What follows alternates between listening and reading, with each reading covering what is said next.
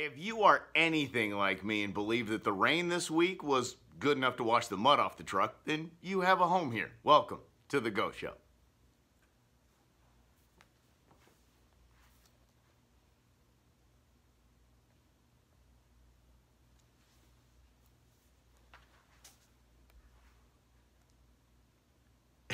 And if you're following along on Facebook, facebook.com/The Go Show with Mike Russell, you could have seen that I was holding up notes.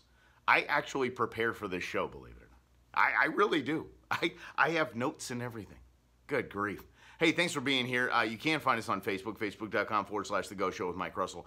And you can find us on Instagram @The Go Show with Mike Russell. And the YouTube page, you can see level 2 of the Danny Page workout. You can check that out I'm feeling it, let me tell you. You can find us at Go Outdoors with Mike Russell on the YouTubes. And yeah, let me tell you, I had to speed it up for Instagram. I actually did the entire video that he and Justin Cross did for me.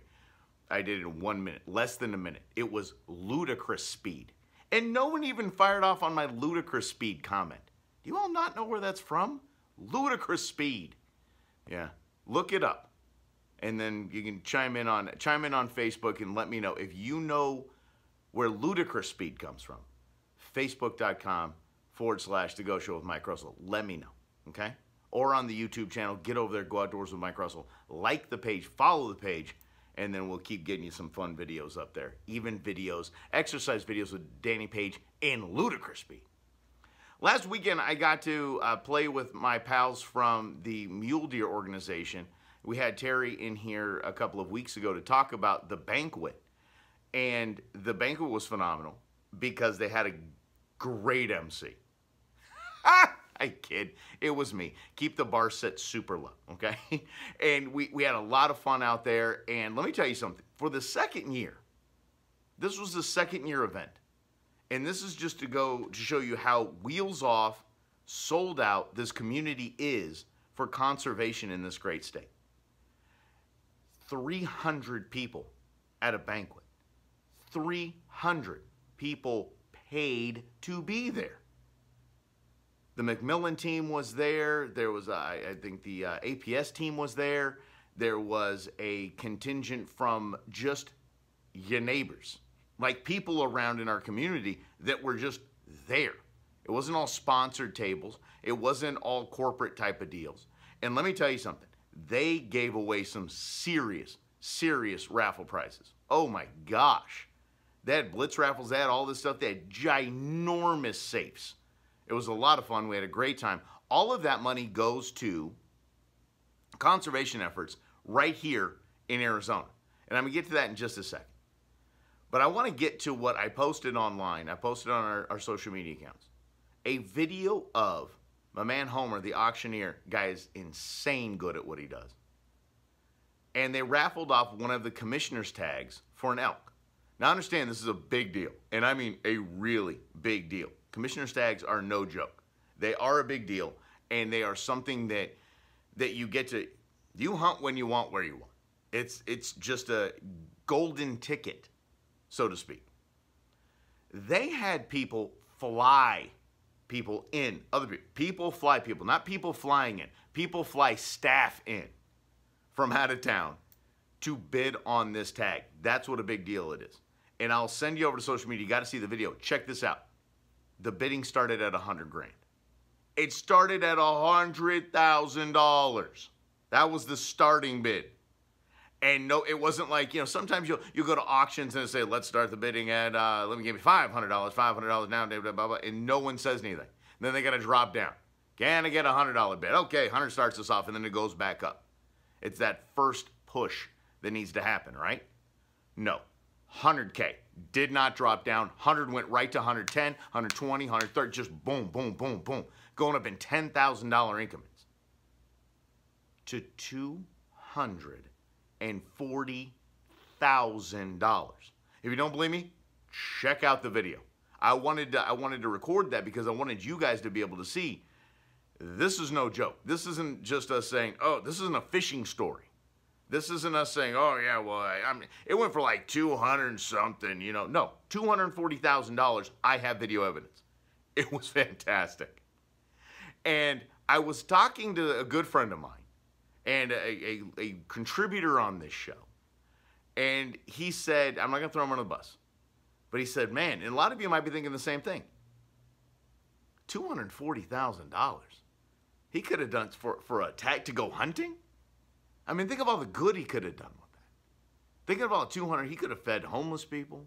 He could have given to veterans charities, things like that. Let me help you out with this. $240,000 just went to wildlife conservation in the state of Arizona for a tag that was going to be given out or sold or auctioned off or whatever anyway. This was a tag that our biologists at Game and Fish say, yes, we can. Our herds, our elk herds, can handle this one tag, and the tags that they go through in the draw as well. Yes, we can do that. With that money, water catchments from Flagstaff down to Tucson for all the critters during the drought. I know we just had a big rain, but still in a drought. Repair, fence line repairs, all this stuff, all this conservation stuff for wildlife, not just for mule deer, not just for whitetail deer, blacktail deer, no, just Coues deer, not for just for elk, all wildlife. $240,000 just went to those on the ground, boots on the ground effort for conservation in this great state. So, yeah, the money could have gone elsewhere, but this is the type of person who got the tag that could either just, I don't know if the person that won the tag was the actual person or somebody flown in to represent that person. It doesn't matter. Because if you have that kind of coin, if you have that kind of jack, guess what? You're contributing. You know, what about all the good things they could have done? It's like people that look out the window of the airplane when they're on the tarmac and they say, wow, look at that guy in his private jet.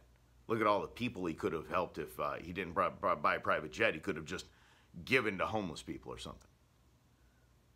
All the people that are employed just building that jet, you see what I mean? The carpet, the windows, the engines, the fuselage.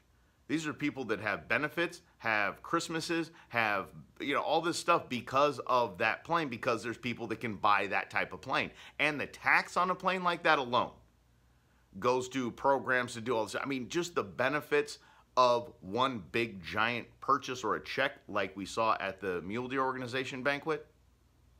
It goes to help. It goes to do the right thing. And the person that bought the tag, God bless them. They got something for it. How cool is that? That you actually get to get a little something for, you get something for your effort, right? I think that's kind of cool. I think that's neat. So I don't knock anything. But what I do like is this. Now, there are a lot of societies and organizations and things like that. And before you give or go to these banquets, or if you've got $250K laying around, you want to go after a commissioner's tag, awesome. Here's what I suggest you do. Go with an organization that deals with Arizona. We need to take care of our own. It sounds selfish, I understand that. We need to take care of our own. So we deal with Mule Deer Organization, Arizona Elk Society, Arizona Pronghorn Society, Arizona Predator Callers. This kind of stuff, these groups that do conservation projects that are just wheels off, sold out for conservation of this beautiful outdoor playground of a state that we live in, right here in Arizona. The money stays here. Do your research and make sure that you're dealing with an organization that takes care of Arizona. Just like we talked about last week with the Humane Society. If you're going to give to the Humane Society, give to the Humane Society of name an Arizona town or a county, or Arizona in general, right? Help out Arizona.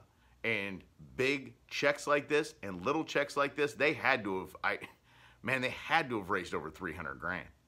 And that, once again, goes to these fence line projects that they have and these water catchment programs that they have from Tucson all the way up to Flagstaff, right here in Arizona.